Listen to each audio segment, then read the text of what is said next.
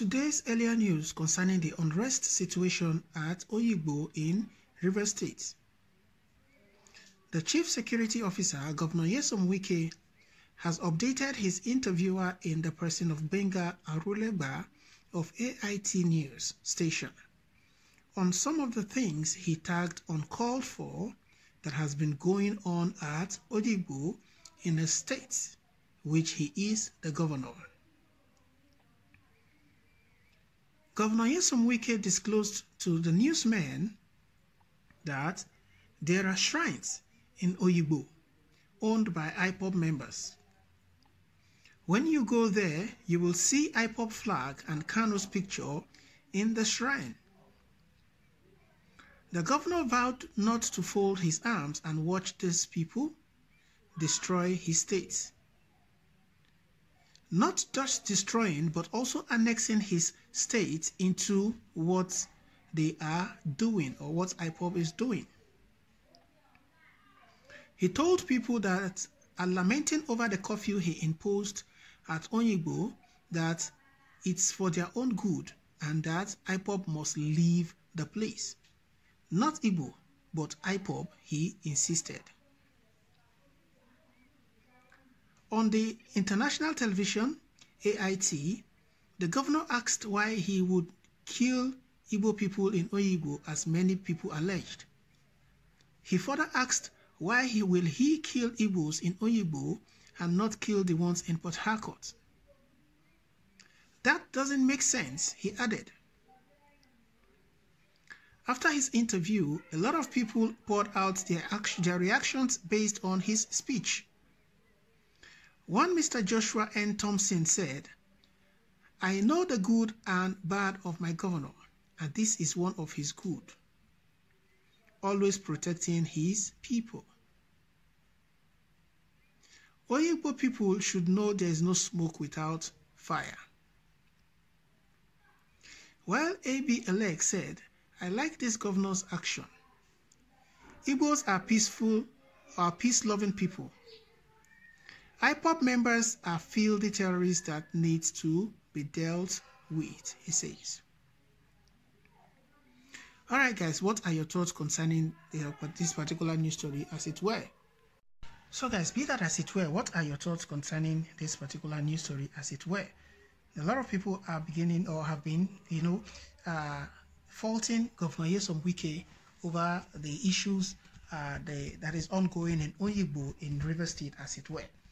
But however, just like somebody said, the governor definitely or somehow probably might be privy to some information that the public, are not aware of, and might have been taking his decisions based on those information that he possesses that the public does not.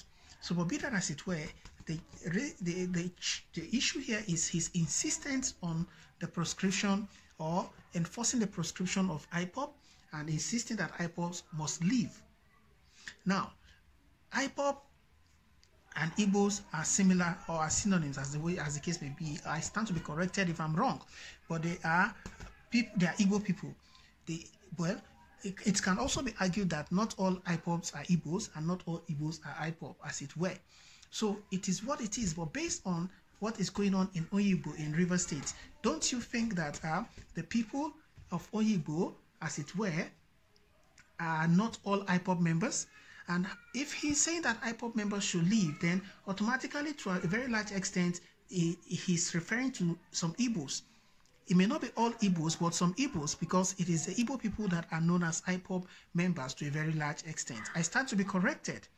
So now, how does he identify those particular Igbos or those particular Ipob members, regardless of which tribe they belong to or they are? How do we identify those Ipob members and how do they live? How do you chase them away, or how do you ask them to leave the state? That is a very huge task that the governor must find a way to go about. And just like he has said, the curfew he imposed is for their own good. Well, in as much as it is for their own good, but what about the activities of the soldiers that is actually really telling on the people? this is another issue that needs to be discussed. You know, what of that? What happens to that? What happens to those people? You know, the issue of, you know, the people of Oyigbo finding or complaining about bloodshed, maltreatment, inhumane treatment from security agencies is something to worry about to a very large extent. I stand to be corrected, but that is the truth. You know, you have to find a way around it. How will the governor deal with this particular issue? Will he be able to separate the Ipob from the Igbos? How does he intend to do that? He is faced with a huge challenge of trying to, you know, find, isolate or segregate or find out who the Ipob members actually are from the Igbos. There are Igbos who are from River State. So not all Igbos are Ipob, and not all Ipob are Igbo. So it is what it is.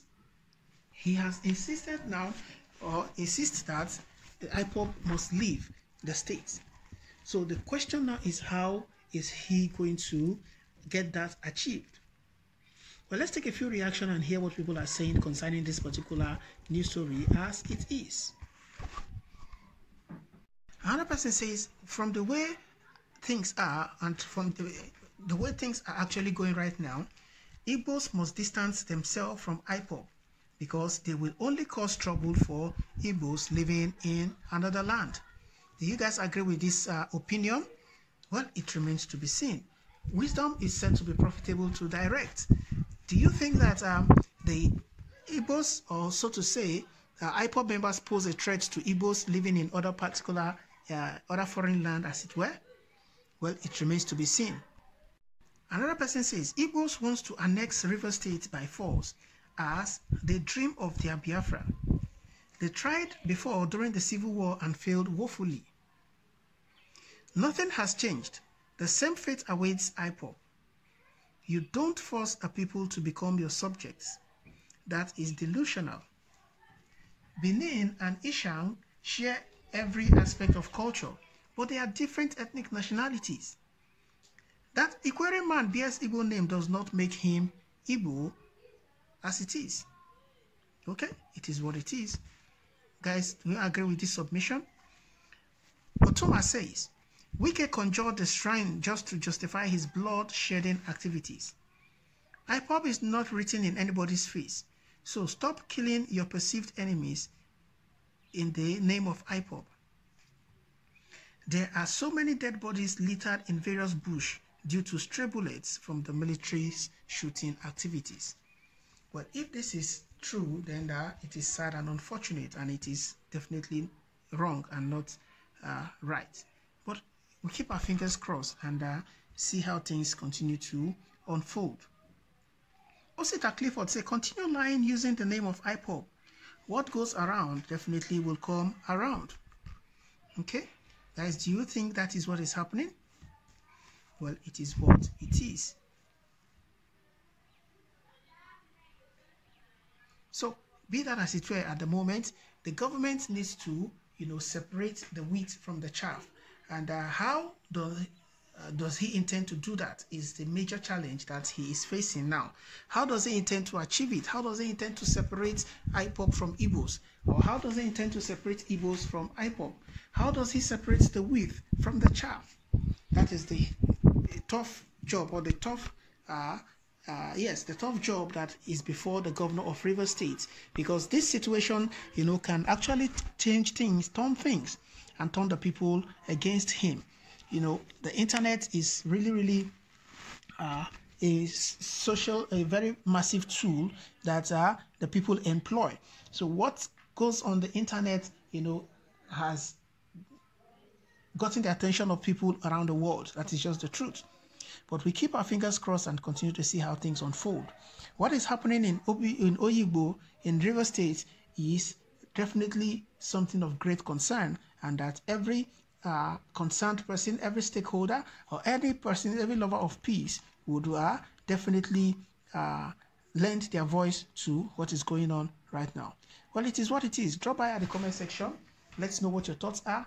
Don't forget to subscribe to this channel. Please hit the bell icon so you can get notification whenever we post new stories. Thank you so much, guys. I appreciate your support, and I'll see you on the other news. Thank you, and bye for now.